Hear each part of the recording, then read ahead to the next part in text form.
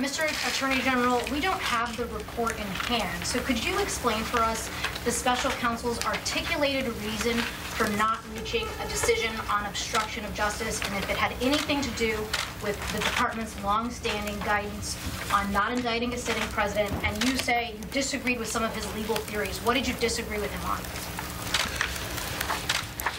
on?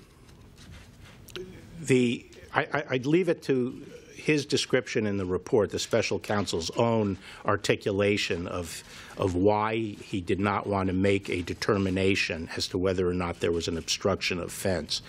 But I will say that when we met with him, Deputy Attorney General Rosenstein and I met with him along with Ed O'Callahan, who is the principal associate deputy.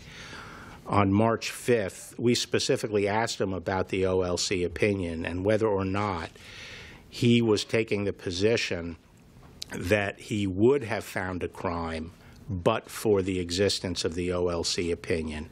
And he made it very clear several times that that was not his position. He was not saying that but for the OLC opinion he would have found a crime.